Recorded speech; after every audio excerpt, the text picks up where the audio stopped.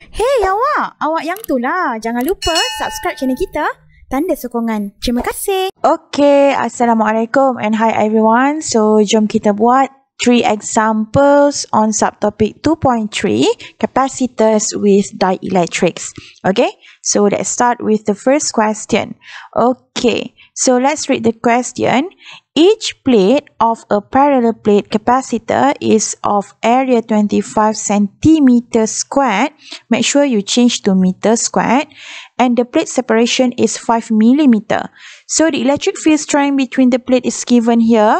And calculate the potential difference between the plates and the capacitance of the capacitor. Okay, so now let's try to answer question A first. Okay, so we want to calculate the potential difference between the plates, means that V0 is equal to E0 times D. Alright, and E is given here, the electric field strength, and this is the area, and this is D, the separation between two plates. Okay, so E0 is given 7 times 10 power of 4, and D is 5 millimeter. Okay, so V0 is equal to 350 volt. So this is the answer.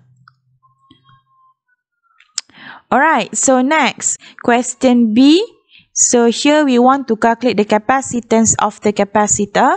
So we can use equation C0 equal to epsilon naught A over D, where epsilon naught is 8.85 times 10 power of negative 12. A is 25 centimeter. So this one should be 25 times 10 power of negative 4 meter squared. Make sure you change to meter squared. Okay. And D is 5 millimeter. Alright. So C0 is equal to 4.43 times 10 power of negative 11. Negative 12 I think. Alright. So negative 12 farad. Okay, so finish B. Okay, and this is question C. So let's proceed here. Question C1. Alright, so now C, let's read the question first. If the space between the plates is then filled with an insulator of relative permittivity 15. Alright, so given that this is the relative permittivity, ataupun kita panggil dia sebagai dielectric constant. Okay, which is epsilon R.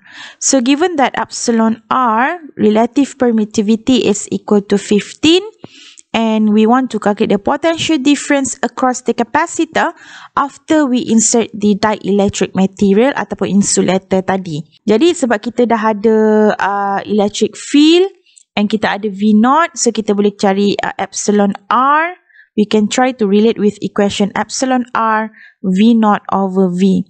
Okay, di mana epsilon R juga adalah ratio antara initial potential difference over potential difference after we insert the dielectric material. Okay, so we can find V, where V is equal to V0 over epsilon R, where V0 tadi kita dah kira, and epsilon R is 15, and the answer is 23, right? 23.3 volt. Okay, and then C2, so we want to calculate its capacitance. And always remember, selain daripada epsilon R equal to V0 over V, epsilon R also equal to C over C0. It is also equal to epsilon over epsilon naught, and it is also equal to E0 over E. Okay, jadi kita kena ingatlah semua ini. Jadi kita boleh gunakan epsilon R equal to C over C0 as we want to find C, where C is equal to epsilon R times C0. So we can just substitute the values. 15, C0 is 4.43 times 10 power of negative 12. Therefore, C is equal to 6.64 times 10 power of negative 11 farad. So this is the answer for number 2.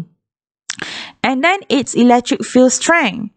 So we can calculate E. Okay, so based on epsilon R equal to E0 over E, so we can find what is electric field strength after we insert the insulator. Okay, so E0 tadi dia dah bagi 7 times 10 power of 4 and this one 15. So you tekan kalkulator elok-elok, so you akan dapat 4.7 times 10 power of 3 volt per meter. Okay, so this is the answer. Alright, so finish example number 1. Alright, example number 2, let's read the question. A 480 microfarad capacitor is charged through a 66 kilo ohm resistor using 12 volt battery. So this is all the values given. So now we want to calculate, for A, we want to calculate the time constant. So we can use this equation. Okay, where R is equal to 66 kilo ohm and C is equal to 480 microfarad. Okay, so finally time constant is equal to 31.68 second.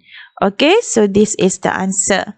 And then for B, so we want to calculate the energy stored in the charged capacitor. So you can use U0 half C0 V0 squared. So kita boleh gunalah formula yang ini. Okay, so sama dengan half C0 soalan dah bagi 480 micro and V 12 volt. Okay, squared jangan tertinggal. So you akan dapat jawapan dia adalah 34.56 millijoule. Ataupun you boleh tulislah 0.03456 joule. Okay, mana-mana pun bolehlah, bersama je.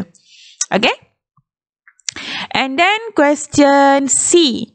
Okay, so question C, jom kita baca. So ini adalah C. So after the capacitor is fully charged, the capacitor is then disconnected. A material of dielectric constant is given 5. Okay, so dielectric constant is 5. Okay, is inserted between the plates of capacitor. Alright, so number 1, calculate the potential difference between the plate.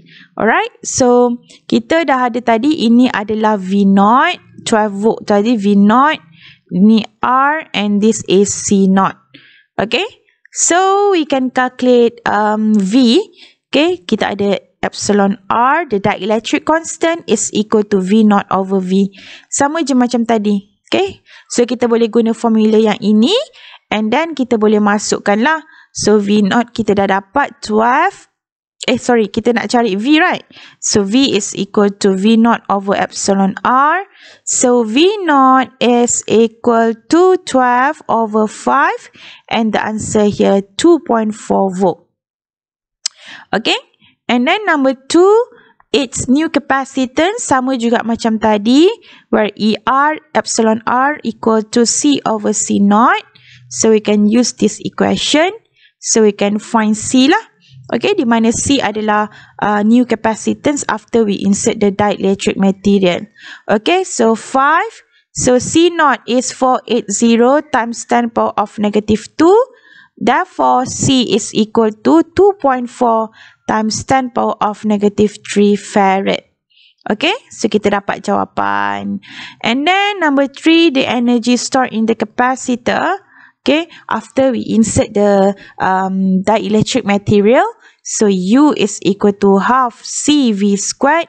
So C tadi kita dah cari, C kita dah memang dah ada kan, kita dah cari tadi. And then V adalah voltage ataupun potential difference after we insert the dielectric material, 2.4 squared. Okay, so the answer is 6.91 times 10 power of negative 3 joule. Okay, so finish example number 2. So let's proceed to example number 3. Okay, question number 3. So let's read the question first. A vacuum parallel plate. So a vacuum means that air-filled parallel plate. Capacitor has plates of area. This one is given. So make sure you change to meter, 150 times 10 power of negative 4. Negative 4 meter squared. Okay. And lagi. The separation D. So this is 2 millimeter. And the separation D is equal to 2 millimeter. Alright, and here we have V0. Okay, then the battery is disconnected. Okay, and then the battery will be disconnected. And Here we have dielectric sheet of the same area A is placed between the plates and shown in figure. Okay, as this one. So in the presence of dielectric, the potential difference across the plates is reduced to 500 volt. So let's say here we have V0 and here we have V, which is the potential difference across the capacitor after we insert the dielectric. Okay. So now for question A, so we want to try to calculate the initial capacitance of the capacitor. So we can straightly use this equation, epsilon naught A over D. Since kita tahu epsilon naught 8.85 times 10 power of negative 12. And A is given 150 times 10 power of negative 4. Make sure you change to meter squared. And D is 2 times 10 power of negative 3. Therefore, C0 kita akan dapat lah. Okay, 6.64 times 10 power of negative 11 farad. Okay, so finish part A. And then for B, we want to calculate the charge on each plate before we insert the dielectric. Okay, so Q0 equal to C0 V0. Alright, so we can straightly calculate lah. Okay, 6.64 times 10 power of negative 11 V0. Soalan dah bagi tadi kan, 2000. Is it? Okay, so kita check balik. So Q0 saya dapat 1.33 times 10 power of negative 7 coulomb. Okay, unit jangan salah So C, the capacitance after the dielectric is placed. So kita nak cari C. Okay, macam mana kita nak cari C? Okay, kita bolehlah guna formula C. Ataupun kita dah tahu kan? Okay, ataupun kita tahu tadi epsilon R is equal to V0 over V. Epsilon R also equal to C over C0. Jadi kita boleh guna maklumat yang ini untuk kita carilah. Kan? So kita cari. So now we want to calculate C, where C is equal to V0 over V times C0. Okay? So V0 is equal to 2000 over 500 times C0. C0 tadi kita dah kira. 6.64 times 10 power of negative 11. Okay, so the answer for this one is equal to, okay, kita boleh kira lah. So kita akan dapat C 2.66 times 10 power of negative 10 farad. Okay, so ini jawapan untuk C. Okay. Okay, so for question D, so we want to calculate the relative permittivity, which is epsilon R. So as we have V0 and V, so I can straightly find the relative permittivity ataupun dielectric constant. Okay, ataupun soalan boleh sebut dielectric constant. Okay, so the answer is 4. And for E, we want to calculate the permittivity of dielectric material, means that we want to calculate epsilon. So disebabkan kita dah ada epsilon R, where epsilon R adalah ratio antara permittivity of dielectric material over epsilon naught. Okay? So bolehlah kita cari. Epsilon equal to epsilon R times epsilon naught. Epsilon R tadi kita dah kira. For epsilon naught kita masukkanlah 8.85 times 10 power of negative 12. So ini you akan dapat jawapan lah.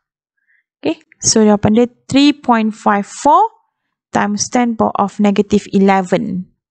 C squared Newton per meter squared. Okay, per Newton per meter squared. Okay, so this is the answer. And F, the initial electric field strength. So nak cari F, saya buat kat sini lah. Okay, so kita nak cari electric field, initial electric field E0. So kita dah ada V0 dengan D. So kita boleh senanglah cari, masukkan saja. Okay, so jawapannya saya akan dapat 1 times 10 power of 6 volt per meter. So unit jangan salah Okay, unit V adalah volt, D adalah meter, so volt per meter. And last one, electric field after we insert dielectric material, iaitu E equal to V over D. And the potential difference after we insert the dielectric is 500 volt. So kita kira lah kat sini. So final answer should be 2.5 times 10 power of negative 5 volt per meter. Okay, so finish all examples for chapter 2. Okay, so see you in the next chapter, which is chapter 3. Terima kasih. Jangan lupa untuk like and share. Jumpa lagi. Assalamualaikum. Bye-bye.